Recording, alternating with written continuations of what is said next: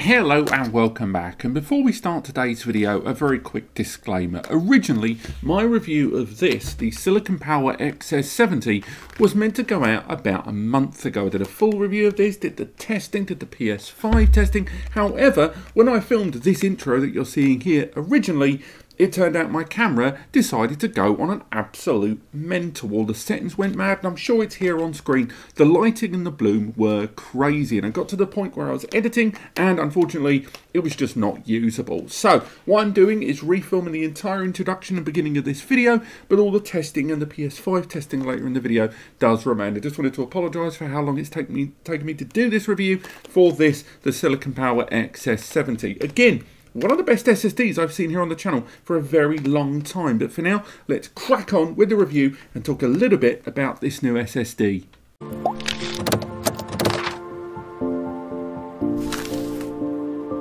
So here we are, this is the SSD. Now, let's be honest, I did some bold claims there in the intro, didn't I? Saying this is one of the best SSDs I've featured on the channel. I have featured some killers, the Seagate Firecuda 530, some of the Sabrent stuff that we talked about there. We talked about WD's latest entry, the 550X. We talked about Samsung's Pro. There have been a lot of good SSDs on this channel for PC utilization and of course PC and PS5 gamers. What on earth makes this SSD have the gall to think it can be better than those? There's a few reasons as we'll go through the video. But again, much like my disclaimer at the beginning, as you can see, I've already opened this. I've opened it in my original recording. So when you get it, it won't have a tear in the front because you won't have to re-record your intro. But I'm going to stop going on about that, just throwing it out there. So, the Silicon XS, it arrives in 1TB, 2TB and 4TB, $129, $249 and $749 respectively. Now this is already pipping lower in price than a lot of SSDs with the same caliber hardware inside. And then you dig a little further and find out it's actually on promo in a bunch of websites for another $10 to $20 to $40 cheaper, depending on the capacity. So already the price point is very, very appealing for some people out there. Now, carrying on from that, we can talk a little bit about that architecture. This, of course, arrives with the Phison E18 controller. Most PCIe Gen 5 SSDs right now do. Again, it's had lots of firmware updates, and they all have firmware updates on their SSDs. But this drive also arrives with updated NAND inside. If we open it up, and again, the packaging is very underwhelming. It is just card and plastic. So again, that is something I'm not a huge fan of, but let's face it, you're only going to look at the packaging once. Unless you're me making this video, I'll stop going on. So straight away, when we look at the external casing now, we can see that SSD. Let's get the thumbnail sorted. Now, that heatsink there at the top is incredibly low level there. We've already looked at Silicon Power SSDs here on the channel, but it's very nicely designed. It is made up of 3 pieces there, of the base level plate there, as you can see, and then you've got that ventilated top aluminium panel there, and then you've got a further channeling panel there on the top. And again, throughout this video, I am going to keep referring to that price tag because it's important, because that NAND that I was going to talk about, this SSD arrives with 3D TLC NAND from Micron. Again, Phison E18, again, 3D TLC NAND. Most SSDs right now have that. But this is 176 layer 3D TLC NAND. Now, on top of that, because they're not the only SSD recently to have upgraded their NAND from 96 layer to 176 layer, this also arrives with 700, 1400 or 3000 terabytes written rating for endurance. That equates to a 0.7 drive writes per day, DWPD. Ultimately, how much data can be written to it per day. And that means on the 1 terabyte that you can write 700 terabytes per, 700 gigabytes per 1 terabyte per day to this drive. Now, why is that something to sing and dance about? That's because this SSD, with its Phison E18 controller and its Micron 176 layer NAND and its drive writes per day of 0.7, means it is the same specifications as the Firecuda.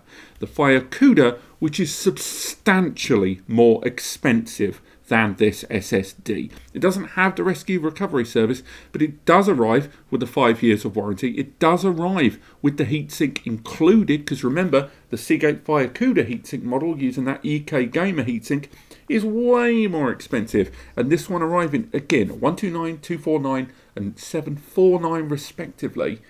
Again, with price differences floating around out there in the market.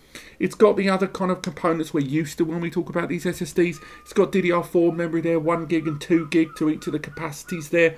And the performance threshold, again, challenges that of that big gunner in the market, the Firecuda, with sequential read performance at 7,300 and sequential write performance, depending on the capacity, ranging between 6,000 and 6,800. This is the 1 TB model. So again, this performance is going to sit at that 6,000 mark. But again, because I've already done the testing in the past, I can tell you right now that this performance is good for a 1 TB. I'll definitely give it credence for that. We're not going to hit 6,800, but I will say, you know, for a 1 TB, we hit some good numbers.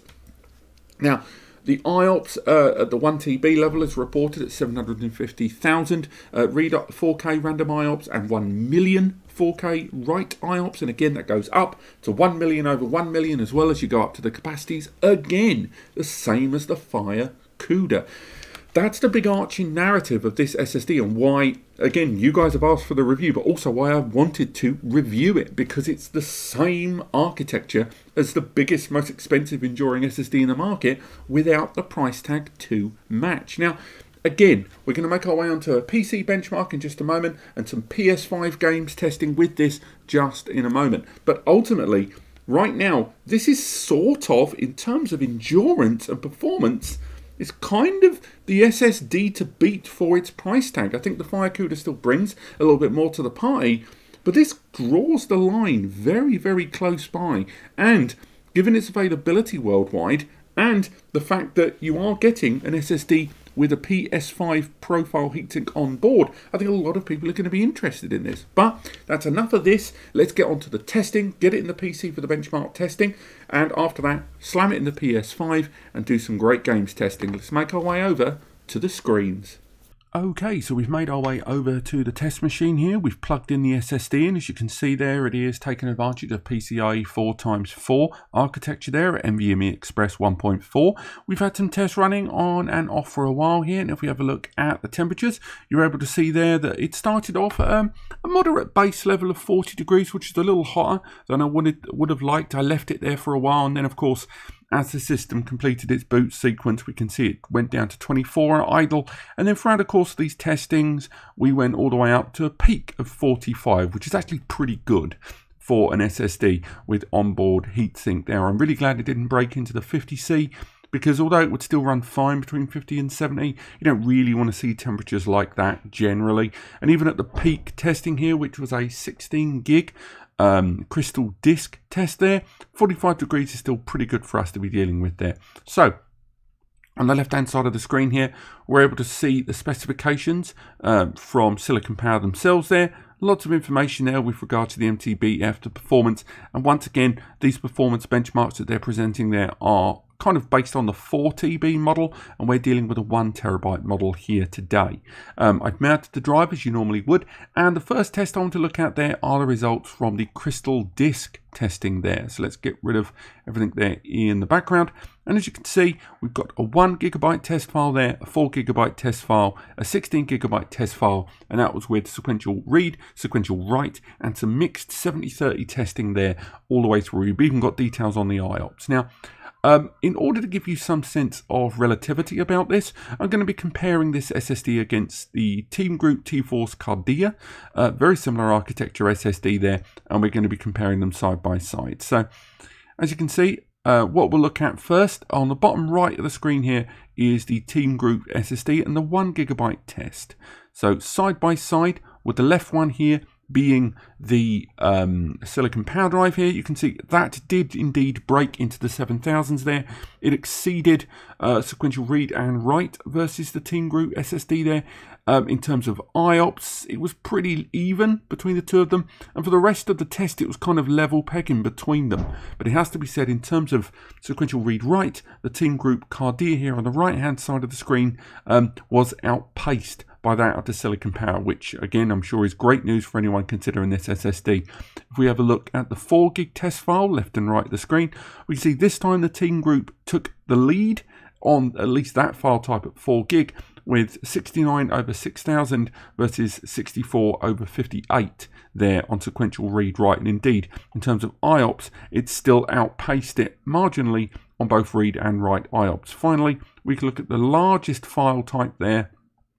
And again, this time the left-hand side of the screen, the Team Group there breaking into the 7000 under 58, and the Silicon Power one just shy of it in those tests there. And indeed, although in IOPS it did go higher in both read and write IOPS, in terms of sequential read-write, we can see that the Silicon Power SSD was the overall victor overall there. So we can go through and see between all of those tests, in terms of crystal disk, it's still better than similar SSDs priced at the same level there on the market. So now let's go over to Atto Disk Benchmark there. Again, 3 tests side by side.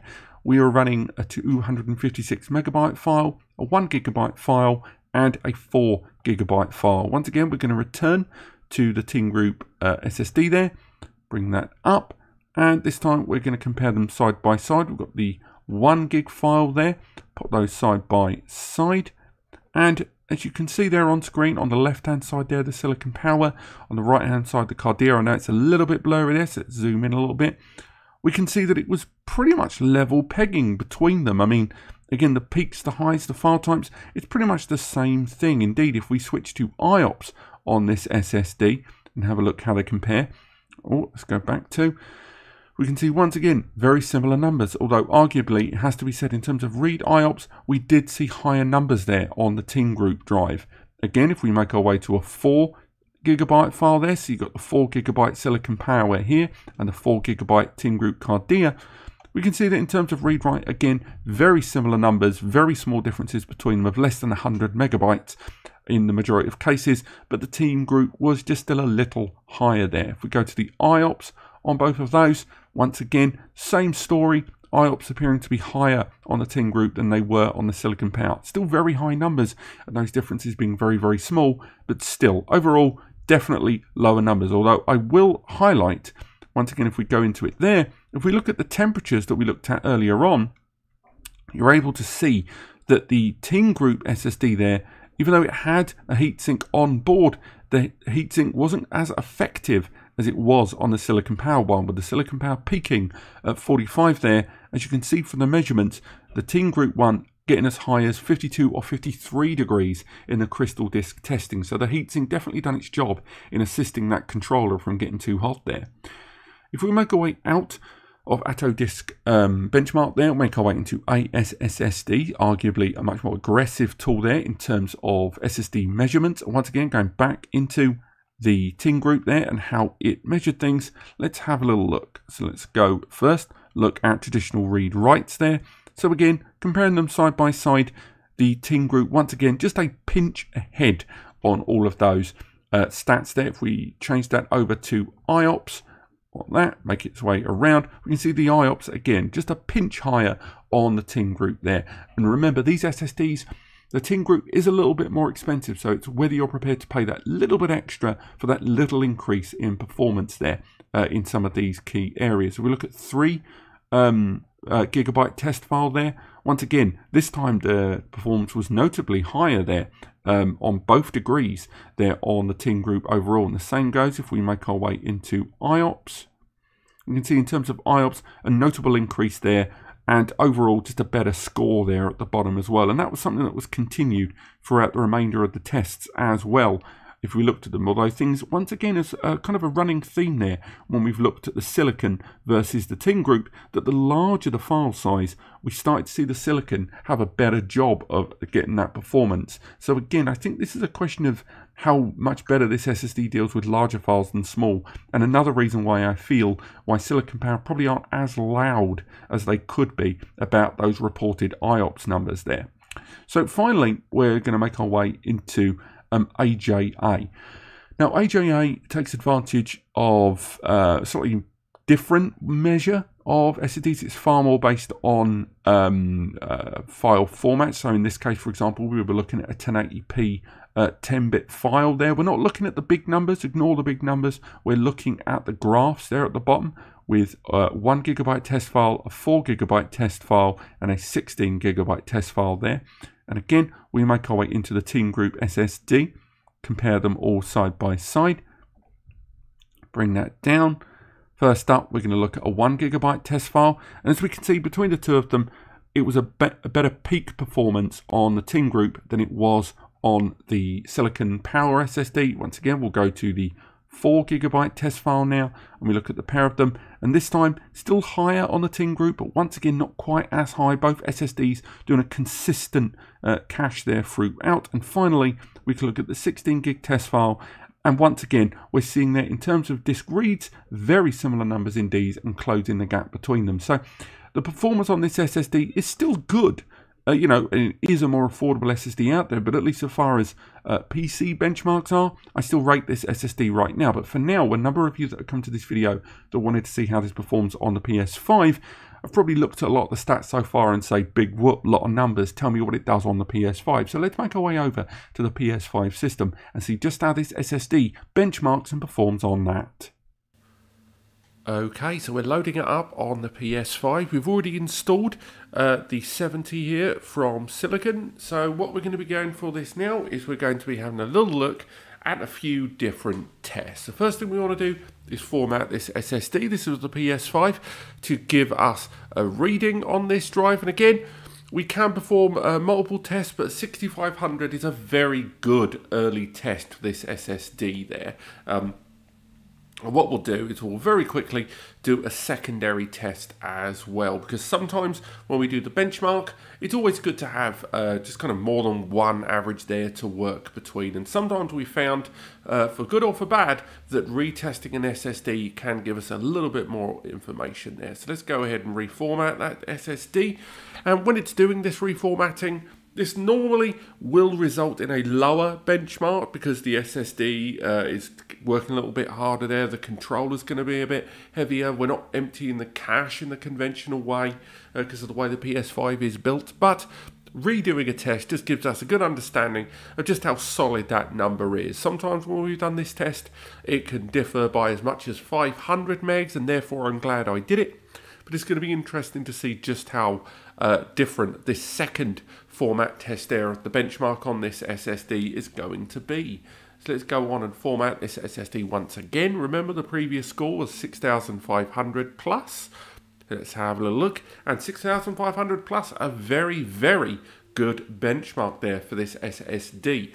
Now, again, we've already done the PC testing. We've done the talk to camera bit where I've talked to you guys a lot about the build of this SSD. So let's go straight ahead and go right into this SSD and start moving those games over. We're going to be looking at 4 games very, very quickly in today's video. So we're going to be moving over the games. Don't worry too much about that Elden Ring update there at the top. That's going to use the internal PS5 SSD.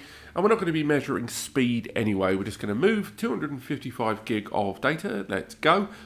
And while it does this, just real quick, don't worry, you're not going to have to wait around. We're just going to take a little look here of the speed being reported there. And again, we're seeing some lovely write speed there immediately of what's being burned across to that SSD. Now again, I'm not going to make you guys sit through this whole transfer here because there is an element of compression happening between the PS5 and the SSD. There isn't native read-write here. There's definitely stuff happening in the middle, and therefore it makes this benchmark largely inaccurate.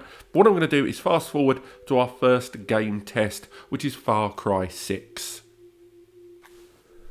Right, so our data has transferred, so let's go straight into our first game, which is Far Cry 6. And again, Far Cry 6 is kind of a multi-platform game here, so we're starting soft. We have got some more intense games coming up, but for now, what we're going to do is just go into a nice straight loading segment directly to a checkpoint in the game. So let's go ahead there, let's set up its profile, and we're just going to test the loading there against the internal SSD. 3, 2, 1. As we're loading in now, hopefully that'll be nice and quick. So let that load in there, and almost there, boom, done. Lovely stuff. So let's go ahead and jump on our weird little bike over here, just for the hell of it. And all we're going to do, nice and simple, is just move along in the game. So again, an SSD like this that has a pretty impressive benchmark there for it, and of course the hardware inside to back it up.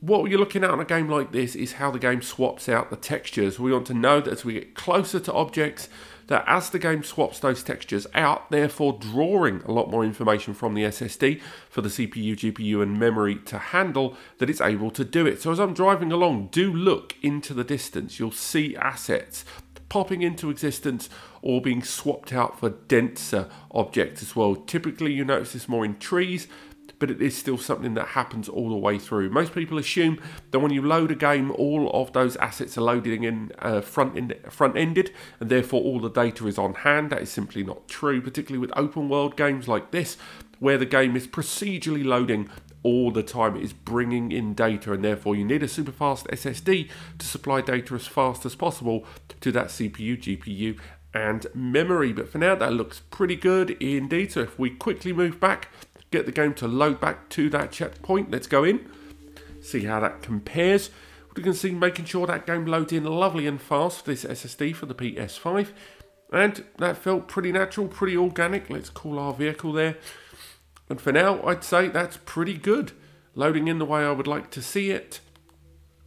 The game loading nice and fast for us there. Again, rather annoyingly, I'm stuck here behind this little wall. But for now, I'd say this is absolutely fine. Those textures there, even if we look around the car as we drive, all those textures seem just the way I'd like to see them. All the way around. And again, it's another one of those games that uses foggy mirrors because it can't be bothered to do the work on a mirror. Actually, that's disingenuous. It's not like this game's made by a terrible company or nothing. But yes, for now, I'd say that's absolutely fine. The game loaded nice and fast. Let's move on to our next test, the Demon's Souls PS5 remake. So here we are, title screen of Demon's Souls. Let's make our way in. We're going to make sure we stay offline in 3, 2, 1. Loading in, lovely and fast. We're going to make our way into the Nexus. Lovely stuff there, and again the game's loading in gradually. You can see that darkness fading in. The game does do that to hide some of the silent loading there in the background. First thing we're going to do is go ahead and test loading into an area of the game, Upper Latria. So we're going to go for that one there. It's a nice vertical level. It's going in 3, 2, 1. Nice and fast. Again, I've got to say, after clocking up more than 120 hours on Elden Ring, that is the first game that's made me look at this and go, well, this is really nice, but what it needs is a jumping horse. For now, I'd say, though, the graphics still running pretty well for me there. Looking absolutely great. Again, we can look around all the textures, all the lighting. We're playing this at 60 frames as well. So for now, that's still looking pretty darn good to me there. Carry on moving along. But for now, I'm quite pleased with that. That thing just committed suicide, which is fairly grim on its own. But yeah, I'd say right now I'm quite pleased with the progress there. The lighting still looks fantastic, distance, everything still looks absolutely A1 to me. I'm happy with it. Let's head back to the Nexus, and then from there what we'll do is we'll do another world load, and then from there we'll make our way onto a later stage of the game known as the Underground Temple. Lovely and easy, not going to be too much waiting around. Let's run back here, lovely and quick. Underground. Oh, I missed that jump button from Elden Ring so damn bad. Let's go ahead, dig a king. 3, 2, 1. Loading in, lovely and fast. Let's have a quick look. This one takes a little longer than most loading screens because it's got a lot of lighting textures. You can see all of that there getting loaded in. There's kind of a light haze fog the game uses. I hope, again, I've mentioned this in other videos, I hope 10 to 20 years down the line, if ever they remake this for some future generation console, that they don't do a GTA Definitive Edition, take all the fog away and make the game look terrible. But for now, I'm just going to run ahead into this next section here. Nice and simple. All we're going to do is head in straight away, wallet, going into the area. And all we're looking at here is just how quickly it's loaded in a lot of these textures later in the game. That looks absolutely great. Let's move out the way before this guy dicks us with his fist. I think for now I'm quite pleased with what I've seen there. I think we can start moving back before my character dies again. Why not? Let's run over and grab that bloody big sword while we're here. But yeah, I'm quite pleased with what we've seen thus far.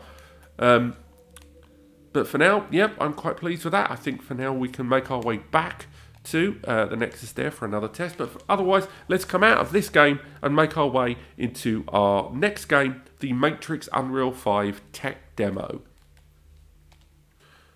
Here we are on the Matrix 5 tech demo. For those that aren't aware, this is the Unreal Engine 5 demonstration piece. It's a great little tool there for showing a lot of heavy background loading, and definitely this has been made possible with super fast Gen 4 PCIe NVMe SSDs such as this one. So let's go in 3, 2, 1. And again, the test for this game breaks, or this test for this tech demo is twofold. It loads in lovely and quick. And we do one driving segment which deals with a lot more of the texture-based stuff, and then we do a very quick segment involving flight, which does a lot more of that loading asset speed. So let's go ahead and grab ourselves a vehicle, and then from there make our way into a later area of the game. We can have a look at those textures and some of the lighting effects as they get drawn out. You may not realise, but I can't drive. Can you tell? But for now, let's make our way through the game as quick as we can. Just a quick look. We're not going to go too nuts here. Again, there's a slight drop in frame rate there, but that's quite normal with this tech demo in the early stages of it. That's not really anything to do with the SSD. But for now, I think that's running absolutely fine there. So why don't we come out of this and make our way into the secondary test of this game. So what we do is we head back into that menu. Then we load back, and then from there we go back into the world here, but this time we take advantage of that flight mode. So 3, 2, 1.